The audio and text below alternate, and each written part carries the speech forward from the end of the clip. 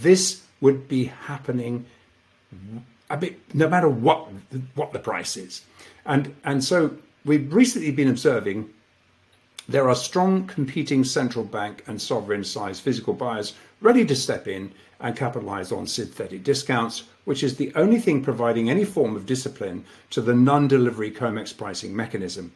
Ultimately, paper prices are, as we've said, convertible into physical through this EFP mechanism. That's, I can't underscore it enough. That is their back door. That is their Achilles heel. Then you cannot remove that exchange mechanism. That's amazing, Andy. And I'm sure you just brought up the Indian gold, and I'm positive that Indian gold is not paper that they're moving. This is actual physical gold going around there. Now, Andrew, here's a question. I'm positive as you were talking there, I thought the entire community would be thinking about this question. Maybe you can help answer it. But once the casino moves to ring and then register, where do you see the prices of gold and silver moving to? What are you seeing out there? Yeah, great question, Shane. And this has been a question we've been deliberated with a wide range of liquidity providers, some more bullish than others. But once the double down naked short squeeze is triggered, structurally, most liquidity providers consider that this spec-driven short squeeze will continue until it hits around the March 22 levels of around 2078. I mean, that's sort of the consensus number was around 2000 to 2080. Which is actually the rationale for it. It's the point where the house turned around and rinsed the specs at the other end of their naked long positions before the gold futures. So basically. So we'll see a rally probably into that pivot point before we see the house then starting to rinse the specs of their naked longs again. However, a lot of damage has been done since then.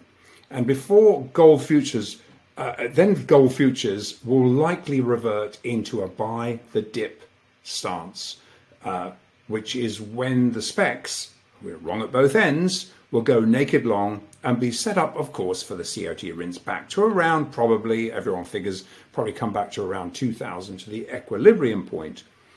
But in the meantime, it doesn't matter what the price, because if you can exchange this gold for not only as a safe haven, obviously, regardless of the price, whichever way you look at it is undervalued by every metric you can possibly imagine, but never mind. But if you can still leverage this gold for oil trade, which you can, and you're only limited by the amount of gold you can actually take delivery of, then obviously this is not the same game anymore. They've blown it.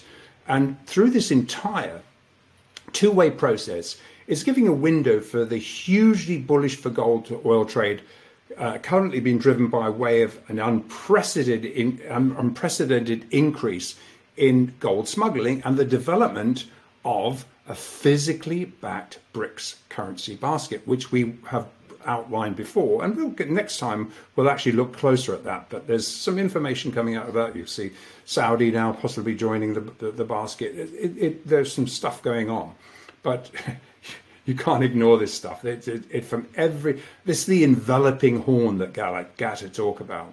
And understandably, gold and especially silver investors are getting very, very, very frustrated in the meantime with the blatant counterintuitive capping of what should be a natural flow of safe haven investment demand into gold and silver. That should evidence both gold and silver rising in these conditions into the back of a strong,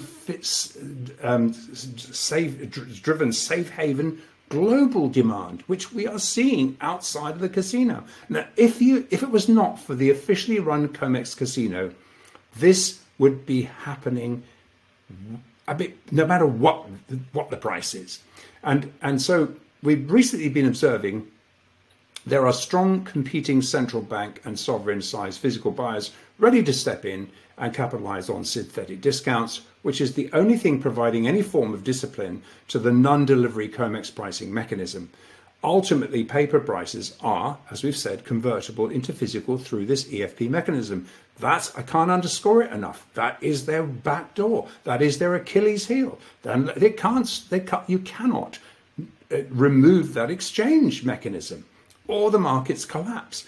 This is an unwanted competing physical demand that is forcing commercials exposed to the physical markets to buy back futures to hedge this physical exposure, which is, they're on both sides of the market, and they damn well know that these, if you can't channel it into GLD, and everyone wants to puke up their GLD positions, where the hell do you put it? It ends up as unless they can use it to cover, which a large portion of it is used to cover their positions and to actually take another long position against the specs, which is exponentially even larger than what we're seeing on the COMEX, then obviously, you have to bear all this stuff in mind.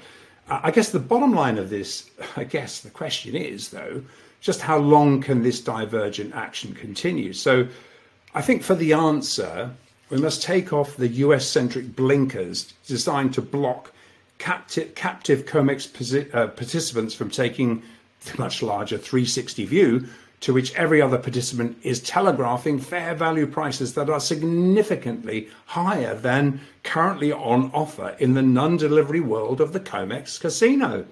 By design, the global view is hidden from myopic COMEX participants. We talked about it. We talked about 5-minute halts being instigated in the COMEX, and yet the same actors being able to trade simultaneously while the COMEX is frozen in the over-the-counter markets. This is a setup. It's a rigged setup. Yet, under the US-centric radar, a large unleveraged move into physical gold from all other participants is underway. And this includes the same market-making banks operating as official agents in the COMEX marketplace. They're also loading up on physical based on these massive divergent prices. They are acting for the officials, but it's the officials taking the load. These too big to fail banks are not. They're going long their books.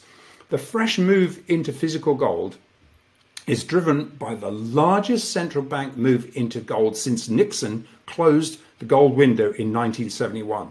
And these reported foreign central banks and sovereigns are moving to diversify their reserves away from the dollar, and in doing so have effectively reopened the gold convertibility window by competitively moving against each other to load up on a gold price that is hundreds of dollars below where they perceive it to be worth against the dollar. So yet published data only reflects the volumes that must be reported, which although way short of reflecting the real picture, already evidences the largest move by competing central banks into gold since 1971. And that's just, as I say, what is reported. China and Russia are the elephants inside the synthetic price setting room. However, the emerging market central banks have now moved in to become some of the largest buyers of gold. Also, lagging reports of strong Indian wholesale demand are continue to leach out all the time. And of course, that doesn't reflect what we just discussed, the 30 tons of smuggled per month gold that has tripled since the World Gold Council estimated it. And none of this data captures monetary gold escaping the reported mechanisms, nor are direct imports from foreign-owned mines reported, all of which contributes to tightening supply in the current dilutive non-delivery price. And it's the offer to sell real physical that is rising, and it is the attack on paper gold that is draining the necessary liquidity to suck in enough spec supply to offset the move for alchemists to convert paper gold to physical sub 1800. It shouldn't be below 1800. And the currently deeply backwardated silver price to boot.